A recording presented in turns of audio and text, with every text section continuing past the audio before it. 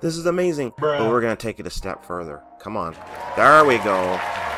Took a couple of seconds, but it's pretty quick.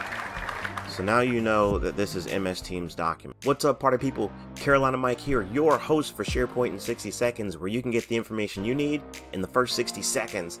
And if you want more, stick around for a step-by-step walkthrough. Today, we're going to learn how to figure out which document libraries are tied to Teams and which ones aren't. Stick around. I'm a SharePoint expert, play with data extra. Careful with my hands, cause I gotta use them for work. Yeah, I'm a big old nerd. I like maple syrup on my pancakes. I don't care what you heard. Let's get that timer rolling. Alright, first thing you're going to do is you're going to go into your Microsoft team and you're going to go to any channel. I'm on the general channel. And you're going to say open in SharePoint and then boom. That is the one that is connected to Microsoft Teams. You go to documents and look, you can see in channels, you can see the files that are in channels. This is amazing. But we're going to take it a step further. We're going to actually show you how to make sure you know where that library is connected wherever you see this shared document library. Before we do that, real quick, thank you to all of our subscribers, all 1,700. That's right, we hit 1,700 subscribers. Thank you so much. Now's your chance to like, subscribe if you haven't already. Hit that bell notification so you can know as soon as there's new content available. Okay, let's get on with it. Let's rock. Let's do this.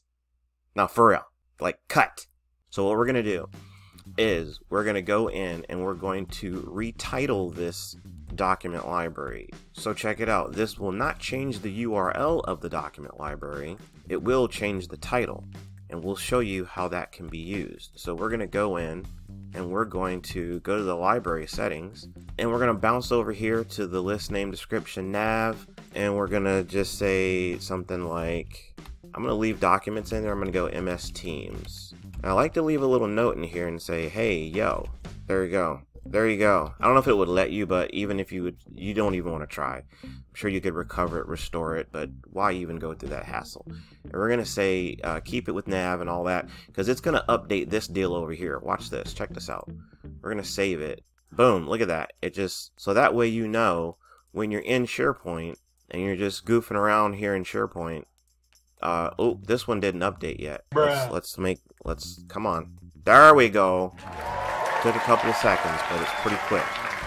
So now you know that this is MS Teams Document. Yes, I know that when you're in here, Microsoft's done a great job of adding this. This is pretty slick, so that if you do happen to mix your files, you can do that. But, you know, generally speaking, I haven't seen a lot of folks use metadata with Microsoft Teams when the doc library is connected to Teams, although you certainly could. I just like to keep them separated. So my suggestion is if you're going to have other sets of files, like your published files or whatever, I would suggest you go to the home and fire off yourself a brand new document library. There will be another video showing you if you do have multiple document libraries in a team connected site, how you can display those doc libraries as tabs. And that link might be over here or something. Thank you for watching. Hope this has been helpful. Please like, subscribe, do the best you can with what you got. Remember, SharePoint rocks, and so do you. Take it easy, y'all. I'm a SharePoint expert, play with data extra. Careful with my hands, cause I gotta use them for work. Yeah, I'm a big old nerd.